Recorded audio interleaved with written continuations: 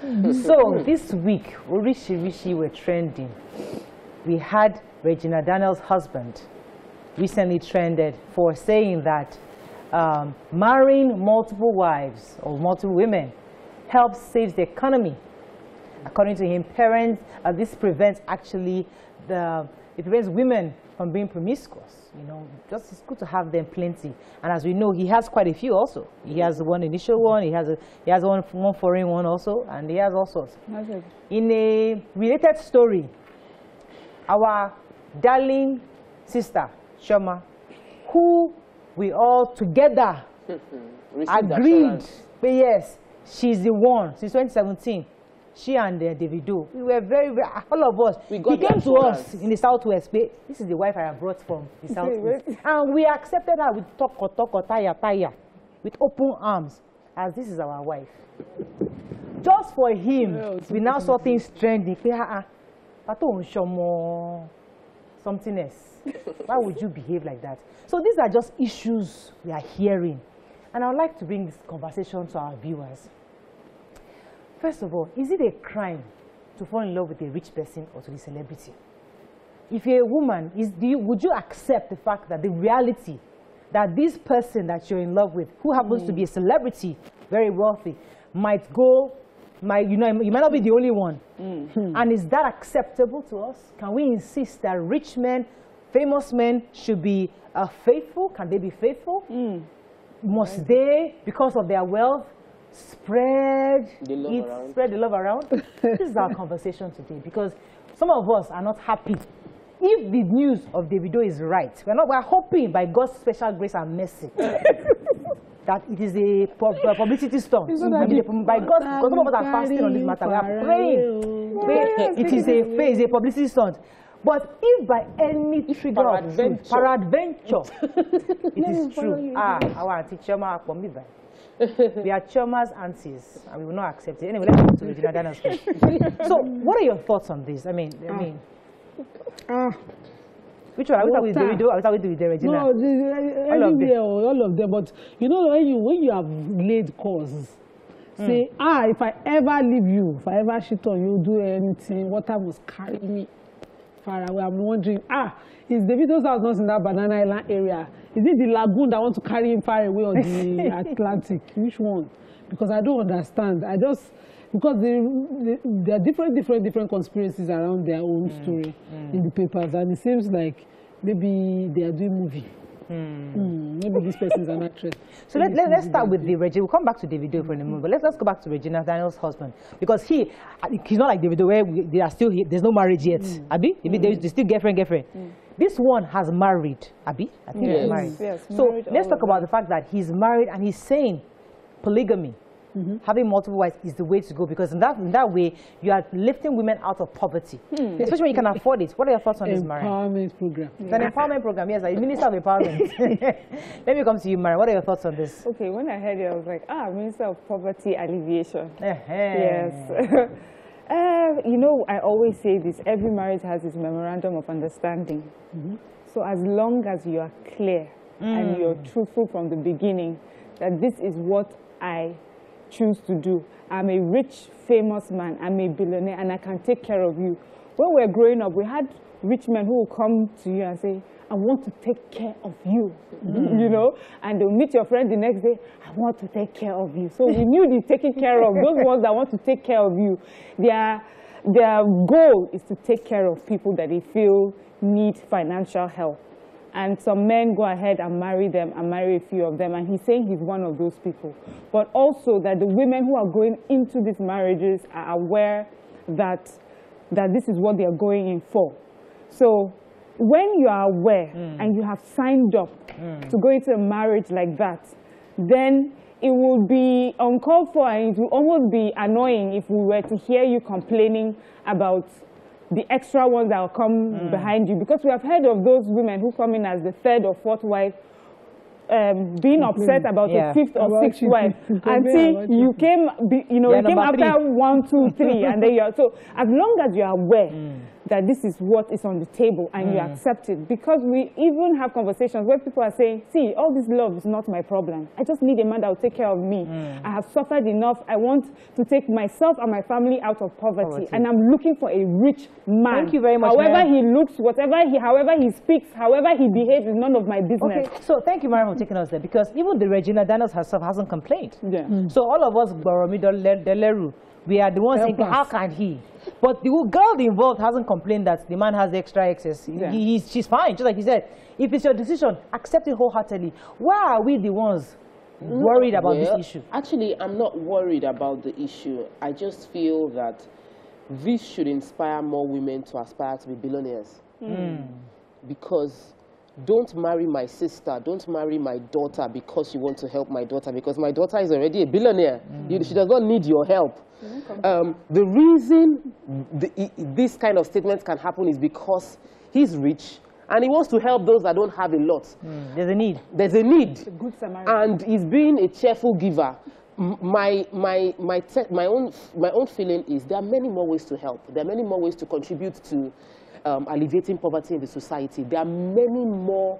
And because if you look at the quality of life, yes, it's giving Regina Daniels a very good quality, like a very young girl. But when we don't attach value to money, and people just blow because they had intimate knowledge of a rich man, for me, you cannot replicate that success. I'd rather hear stories of how you are empowering people to build businesses, because that's the real poverty alleviation. And then it's just very annoying that in my mind, I'm like, Tokwe, you gotta be a billionaire, man. You just have to show these men how to spend this money when they have it, how to impact society positively, and how to change their world for good. It is not by philandering, it's not by having multiple children by different women from different races, because guess what, he has multiple races that have given him different children. That's not what you do with money.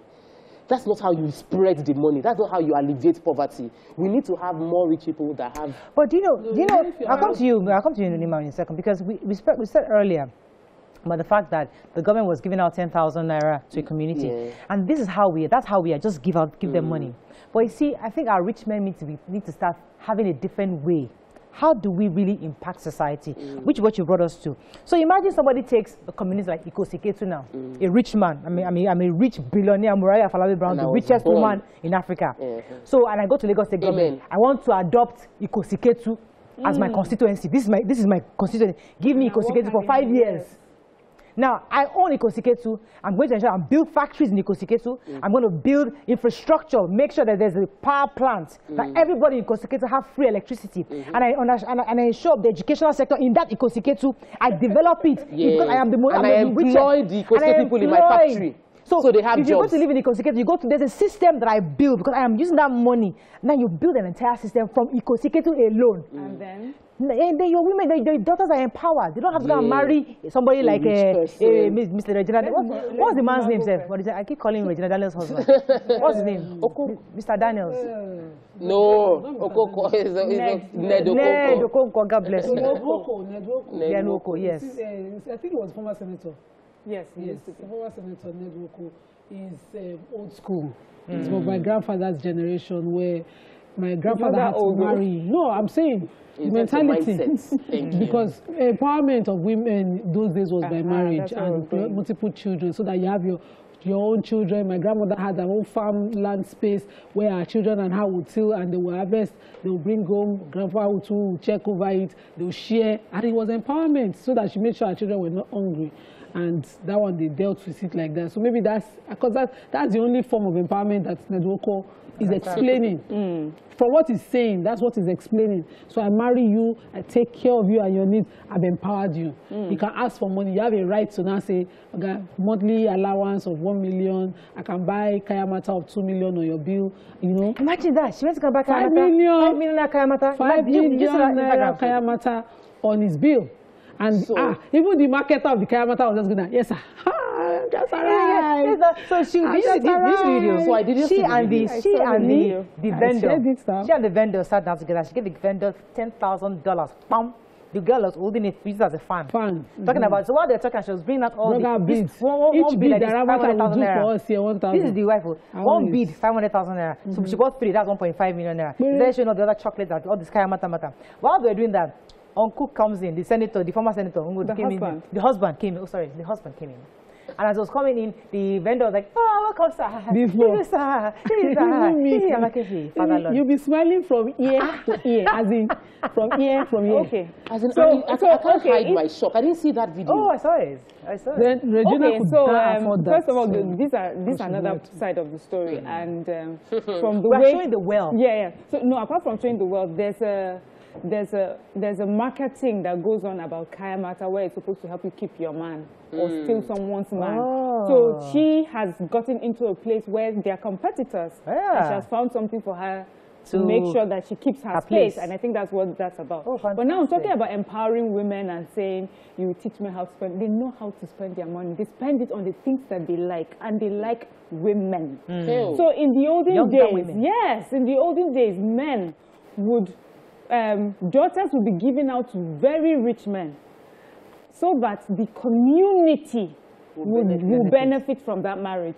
Countries were formed, alliances between countries were formed through marriages. So women have always been used in that way. But now, the difference is that then it used to be forced on you. You didn't have a choice, but now it's a choice. Women are growing up from their 18, 21, whatever, and they're saying, you know what, I prefer this. This is what I want from this person.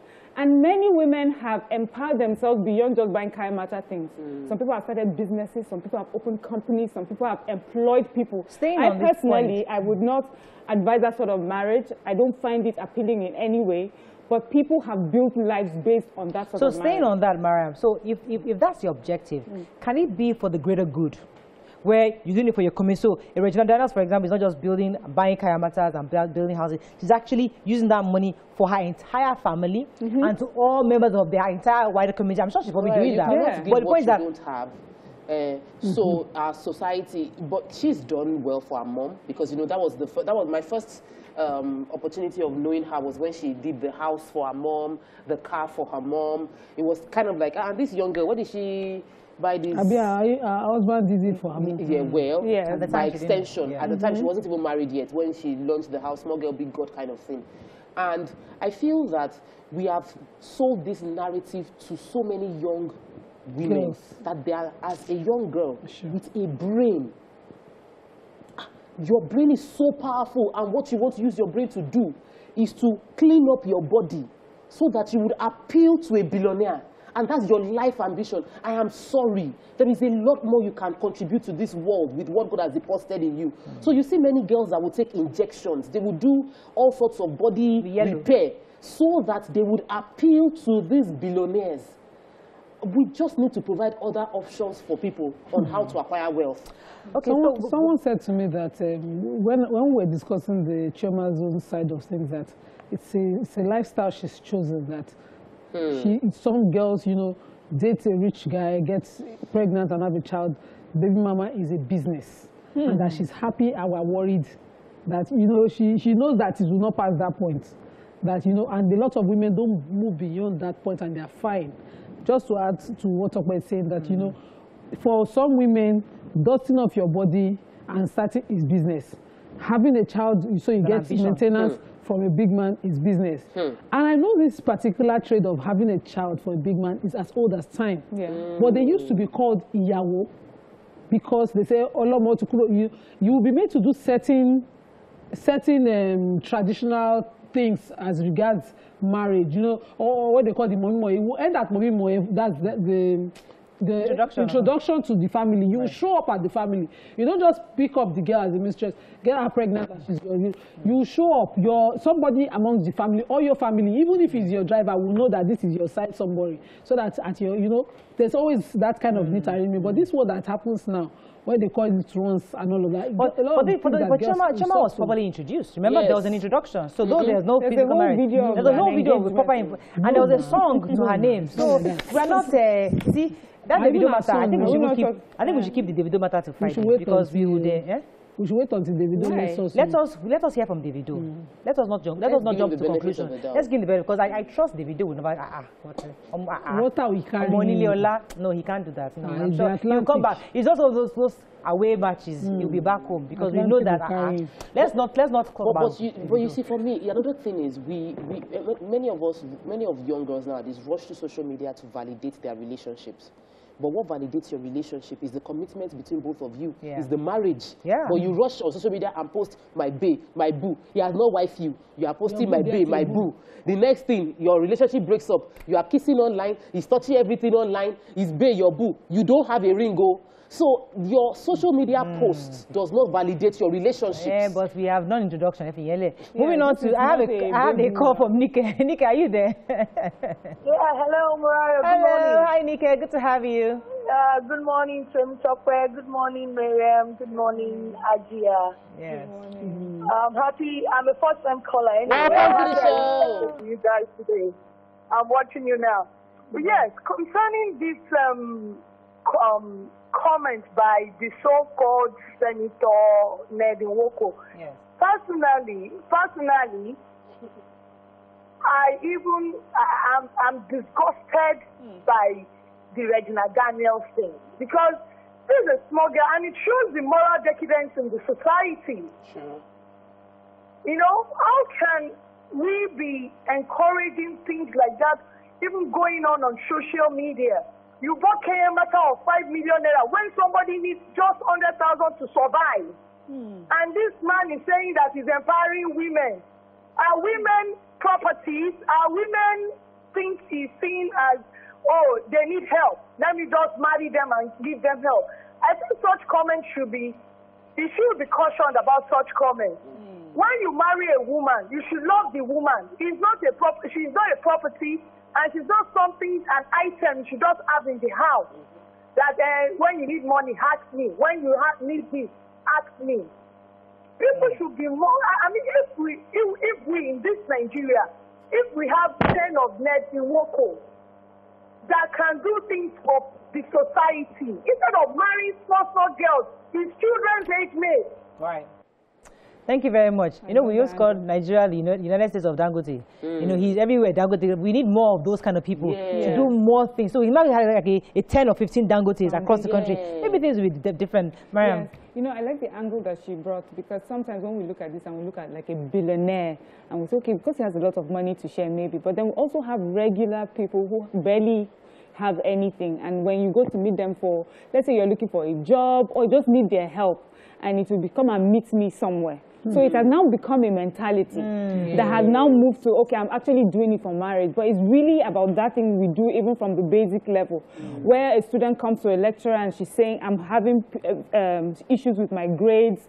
Is there a way you can help me? And it's come and meet me, you know, somewhere. So that is that mentality. And this sort of marriage has now caused, there's a value chain to it. So now this sort of arrangement has now caused the Kayamata market explosion, to the fact that we're sitting there and we're openly discussing how you can take other people's men and how you can keep someone down, how the person can spend on you in such a way that he's unaware of what he's doing. So that's deceitful and almost stealing, because he's not supposed to be aware that he's doing all these things for you. Now. So that thinking, that mentality, you know, our last caller is right. We need to stop that. There are different ways to help people. There are different ways to help women. But then we know we live in a time where women make their choices, and that's the truth. There used to be a time feminists fought for these things, where a woman is supposed to be able to make her own choice and choose where she wanted to be, or who she wanted to be with, and how she wanted to be. And now, after that, we have a time where people are choosing to go back to what we thought was oppressive. Let me take this call. Good morning. Because Regina is an adult. Yes. Good morning, Hassan. Are you there? Good morning, Morayo. Thanks for calling. You're live. Good morning, members of the panel. Look, there's an issue here. We are talking about society generally. How degrading, how depreciating our society has become in Nigeria about money. And people are getting into marriage without law. Men are looking for money anyhow in order to marry beautiful women. And beautiful women are getting into the homes of men they don't even love. So the risk is two sides. You are keeping a woman you knew in the inner side of you that she's living with you because of the money, not because she loves you. You are at risk. The same thing with the woman sleeping with a man she doesn't love. Look, nothing differentiates you from sleeping with a prostitute because no any strings attached. On both sides, both the woman and the man. And that is why we are having problems.